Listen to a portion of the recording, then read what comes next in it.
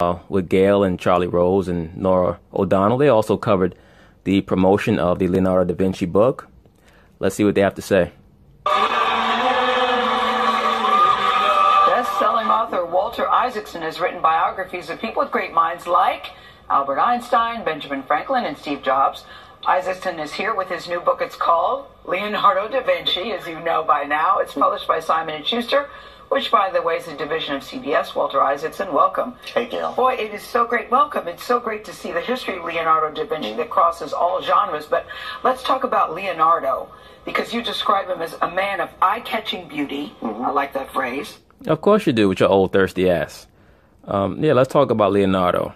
Polymath, rampant homosexual and pedophile, massive degenerate, worshiper of the Bacchus. That's Leonardo da Vinci in a nutshell. Flowing golden curls, muscular build, good physical strength, and a genius, but a different kind of genius, you say. Throw up Vitruvian Man, a wonderful drawing. I think you have it. That was his self-portrait. And I think that's a self-portrait of him. It fits his description totally, and it is an icon of connecting art and science. This is a drawing in which... Yes, he was at the vanguard of the humanist period and the scientific method. Okay? Look, and I cannot stress this enough. The humanist period is what the to the Caucasian in Europe is what the abolitionist period is to the so-called black man in the early 1800s here in America. Okay? The humanist period is what got them out of their deep, dark slavery. Because what the humanist period did was it got the black nobility to stop looking at them as just peasants to work on their land. It got them to embrace the quote-unquote scientific method and to disavow a lot of the spiritual aspect of their belief system. Now, don't get me wrong.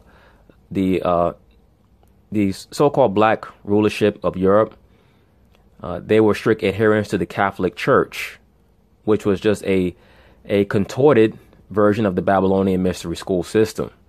So it was fated to not work anyway. But the humanist aspect, the humanist philosophical ideologies that arose in the 1300s and 1400s, that was a major factor in the downfall of the black rulership of Europe. In which he gets every proportion exactly right. He spends 230 measurements to get it right, but he also does something of unnecessary beauty as he's standing there naked in the earth and in the universe, figuring how do we fit in. How is this genius different from other geniuses, though? Well, some people like Mozart say, great genius, but in a particular field. Mozart was also a so-called black man, by the way, as was Franz Joseph Haydn, right, and Beethoven. All those men were so-called black. To me, what's interesting is when you can cross fields. He thought of himself as an engineer, a scientist, an anatomist, somebody who loved geology. His notebooks are filled with all of his love of math and science and nature. Italy was the center of the Caucasian rise out of servitude. Okay, it was the center of that rise. Italy was viewed as the epicenter for humanism and of course for the Renaissance. You had a Renaissance prior to the Renaissance, what's known as the Italian Renaissance. You had something called the Carolingian Renaissance, which occurred during the time of Charlemagne and his progeny in like the 800s, 900s AD. They were the first ones to, start to embrace humanism to a degree.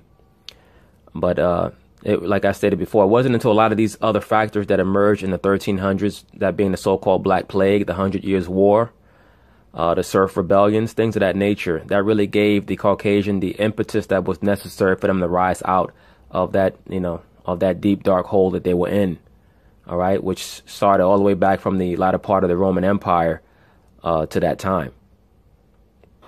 But also art. And so I think real creativity comes when you can see the cross currents of nature as opposed to getting all siloed. He was an expert in so many things, and yet he had no formal education. Well, most of your great geniuses are self-taught. That's normally how it goes, Miss O'Donnell. The college system is set up to really just initiate the debt system, the credit-based debt system that hangs over the head of most so-called educated people here in America. But if you were to read up on most geniuses, most of them are self-taught. I think he was lucky. He was lucky to be born out of wedlock, which meant he couldn't go to the university. So he became what he called, a self-taught person. And that also, was heavily why he was, he basically was an atheist. I won't even say an atheist. He was a believer in the Hermetic principles, the Hermetic philosophies, the veneration of Bacchus. Had he been forced to engage in any formal education, he would have been indoctrinated into the Catholic Church belief system. Became a disciple of experiments and experience. And this is the beginning of the scientific method in a way where people say, well, let me test the wisdom I've been given. Oh, before I forget, since he brought up the scientific method, one of the main tricks that Leonardo da Vinci played on people was the Shroud of Turin. For those of you guys who don't know, the Shroud of Turin was a hoax that was perpetrated by Leonardo da Vinci. Supposedly, it was to replace a previous shroud that allegedly depicted the image of Christ for the House of Savoy. Allegedly, this is the backstory that is alleged. But Leonardo da Vinci is the one who, those who are in the know, he perpetrated that hoax by utilizing a technique called camera obscura, which is an old ancient technique to use light to embed an image on fabric if you overlay it with, I believe it's silver sulfate. I'm trying to remember which element it is that or which compound it is that he overlaid on the fabric to make it get embedded on there. But it's a tactic or a technique called camera obscura, right? C-A-M-E-R-A, just like the word camera. Last, and the second word is O as in Oscar, B as in boy, S as in Sam, C as in Charlie, U as in umbrella, R as in Roger, A as in apple. All right, so the so-called Shroud of Turin does not depict Christ at all. That is Leonardo da Vinci. Okay, once again. So he born just as the printing press comes about, Gutenberg, and he just reads everything, and he's the person in history who wanted to know the most about everything you could possibly know. It's almost the Aristotelian method in some ways, but you write a... Oh yeah, Aristotle, he was a so-called black man too. Alexander the Greek was a Caucasian, but Aristotle was black. And I think I mentioned this already. Plato and Socrates, those men were all black, believe it or not. Write about his to-do list. Sometimes my husband makes fun of my to-do list, but the great thing... We can learn from Leonardo. Make I love that you say the to-do list. He just wrote about, what is this? Figure out this. Why is the sky blue? What does the tongue of a woodpecker look like? Every day we get a list from him of the things he wants to learn, and it's sort of inspiring. And the book is based on more than 7,000 pages of notebooks. Yeah. What do we learn? What did you learn in the course of the research that we didn't know before? Well, the cool thing about the notebooks is that after 500 years, we can still flip through them and see day by day what he was doing. And fortunately, paper was slightly expensive. So on any particular page, he's maybe drawing a sketch of... We know day by day what he was doing. He was molesting little boys. Sketch of the Last Supper, but then he's doing a little math experiment, and then doing mountains, and then doing the swirls and curls, and so you see how his mind leaps across. The paper is jam-packed. I love the Mona Lisa story, though. I mean, look what you have on screen, man. The fetus in the womb is like a thing. Yeah. It's very detailed. His drawings are very interesting. That's why I would recommend that brothers purchase that book with his sketches in there. Very interesting work. Too, Walter. Yeah, beautiful. But when you talk about the Mona Lisa smile, you said that he used to bring in musicians to make her smile. Right. But what I thought was interesting I'm glad you believe that dumb shit, Gail. You believe in Santa Claus too?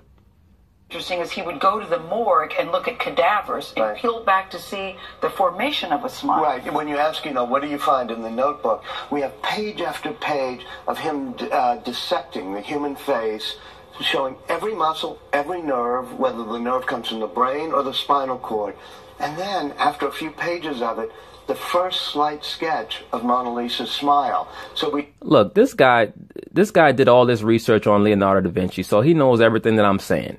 He knows that all of these paintings that Leonardo did, the vast majority of them were based off of either himself or his boyfriend Salai or Caesar Borgia, and with the sole intent of really just trying to deface the what was recognized as the normal image of the entities of the Bible, the normal images of the entities of the Bible. When you go through the Holy Roman Empire and you look at the real relics, they were always depicted as so-called black men.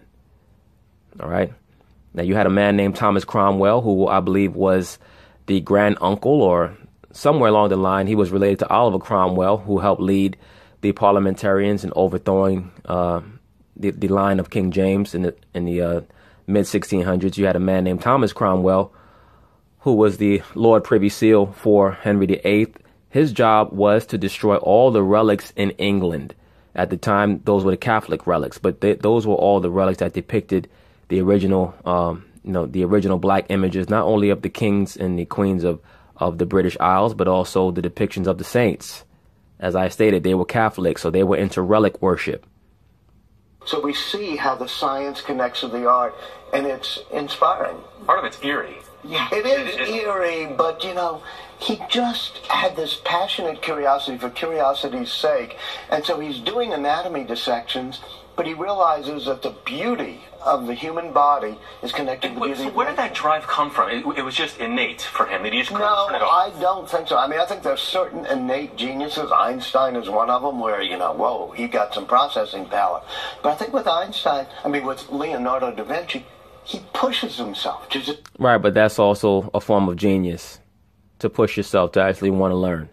Look, I don't deny that the man was a genius. He was just a degenerate.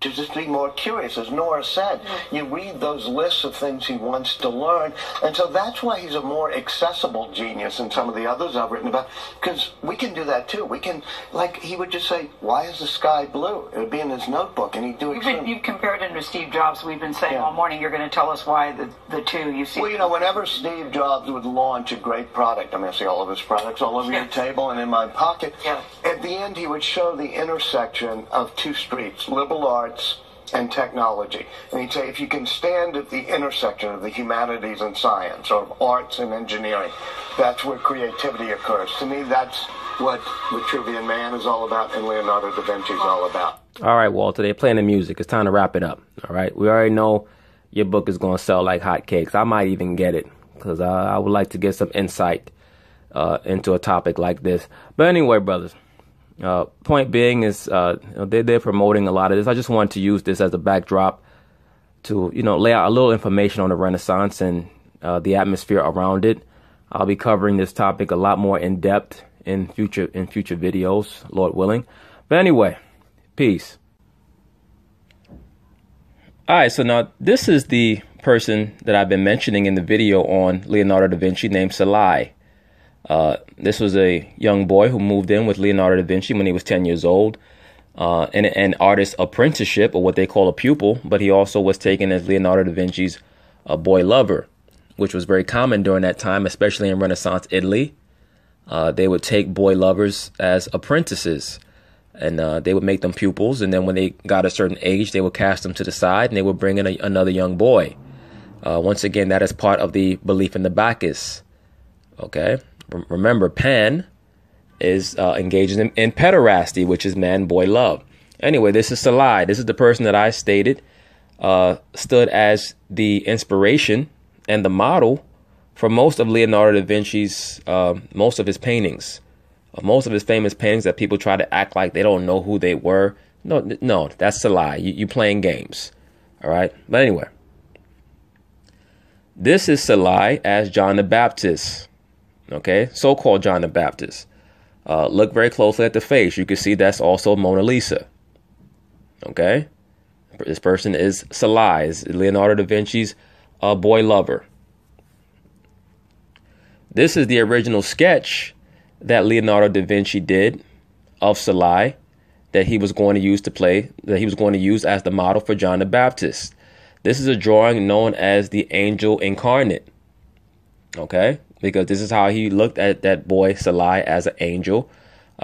He was, quote unquote, in love with him and in a quote unquote relationship. All right, starting from the age of 10 years old. Now, once again, you can see he has breasts and he has an erect phallus, and the right finger is pointing upward. The same way that I mentioned in the drawing for the Last Supper, when Thomas had the finger pointing upward, that is for the Bacchus, or as we know him today, the Baphomet, as above, so below. The worship of the Hermetic principles. Okay, let's go back one more time. That is Salai as John the Baptist. This is a drawing of Salai that Leonardo da Vinci did in preparation for his John the Baptist painting. Okay, this drawing is known as Angel Incarnate. You could look it up. You see he has the erect phallus there, and he has the finger up in the air. Also, in Leonardo da Vinci's sketches, in his sketchbook, he has a drawing of Salai's anus being pursued by penises on that have feet running towards his anus. Okay, so that's how they get down. That's how they got down in the Renaissance and during in the worship of the Bacchus. This is also Salai as the Bacchus itself. This is a painting that you could look up by Leonardo da Vinci called Bacchus. He uses Salai as the model. Once again, you see the fingers, right finger pointing one way, and then the left finger pointing downward, as above, so below. Okay, and the legs crossed. All right, he plays the Bacchus, the hermaphroditic god. Remember, Bacchus is a hermaphrodite.